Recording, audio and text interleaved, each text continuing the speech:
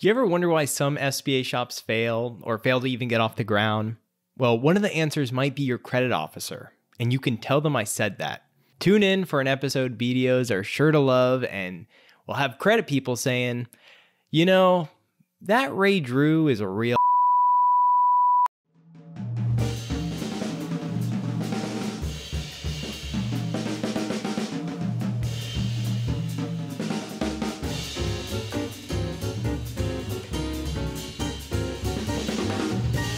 Hey, thanks for tuning into the Art of SBA Lending. Today I wanted to highlight why, in my humble opinion, some SBA departments fail or just never really get the traction that they're looking for in the market. I was going to make the episode titled Why Some SBA Lenders Suck, but I thought that might be a little too harsh. Trying to keep the podcast as friendly as possible. Now, I'm not going to keep you waiting. I should. It would help me with my watch times, but I'm not. I'll tell you what it is right at the jump, but I highly recommend that you keep listening because I'm going to go into excruciating detail. The short answer is that there's a disconnect between sales / the marketplace and credit management. And most of the blame on credit, of course, but not the underwriters. I'm talking about the decision makers. Do you even want to be an SBA? That is the question banks really need to ask themselves before they jump in headfirst, because SBA lending is a different breed of lending. We're doing riskier loans by nature. So at one end of the spectrum, if your credit appetite is too conservative, especially in today's uber competitive market, you're not going to book any loans. Now at the other end of the spectrum, if you try to do every deal, especially when you book a lot of startups and large unsecured or undersecured deals and just overall riskier credits, it's more likely that you're going to have higher defaults. There are risks in these.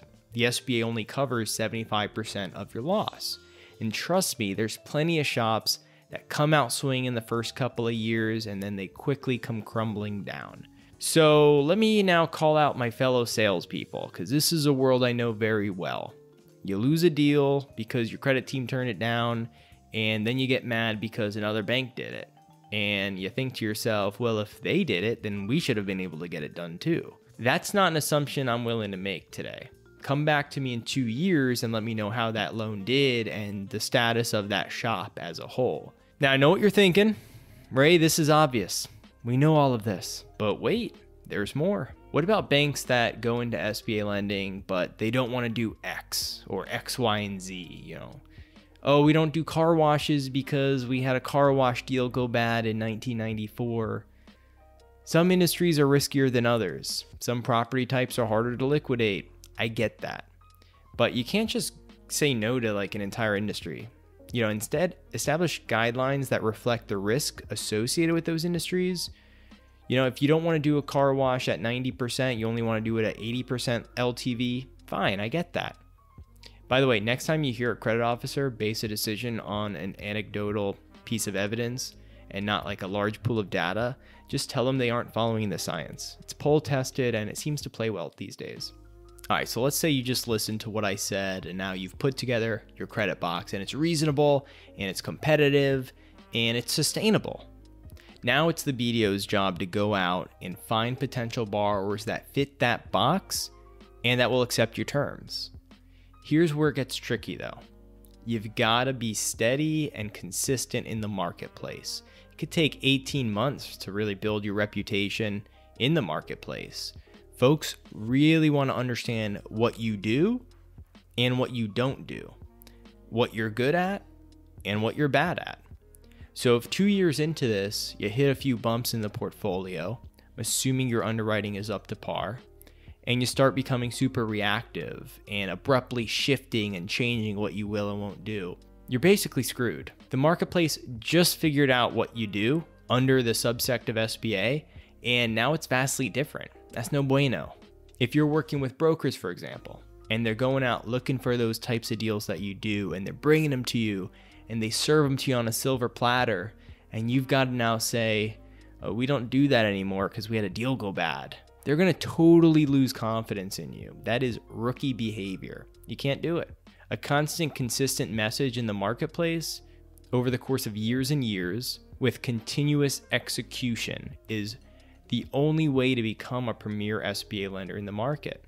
It's rare that a lender is able to pull that off and sustain it, but when they do, it's glorious.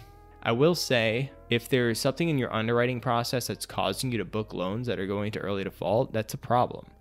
But 9 out of 10 times, because SBA underwriters are so seasoned, the reason for default is usually just something out of left field. And they would have approved that same loan today, except they won't because they just had one go bad. You see the issue there? So to recap, there's 3 ways your head of credit / owner of the bank / chief lending officer, whatever, self-sabotages your SBA loan department.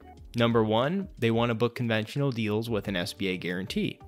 The marketplace is too smart to let you do that. You are chasing a rainbow and you will fail. Also, SBA doesn't want that. It's called credit elsewhere, bro. Number 2, they go balls to the walls too early and get too concentrated in one thing. By the way to fix this is not to stop making good loans in that concentration. It's to find ways to make good loans in other industries and other project types to diversify your portfolio.